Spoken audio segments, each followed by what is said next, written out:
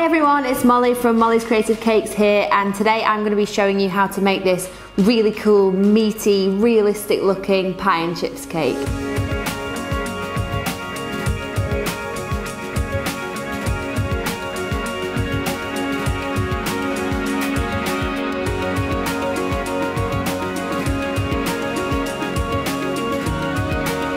So this cake is perfect for a birthday, maybe Father's Day, or just for anyone that really likes meat and potato pies. In this tutorial I'm going to be teaching you everything from carving the cake, making the fillings, making all the different textures, some airbrushing to make it look super realistic. So come and join me, we're going to have real fun with this one.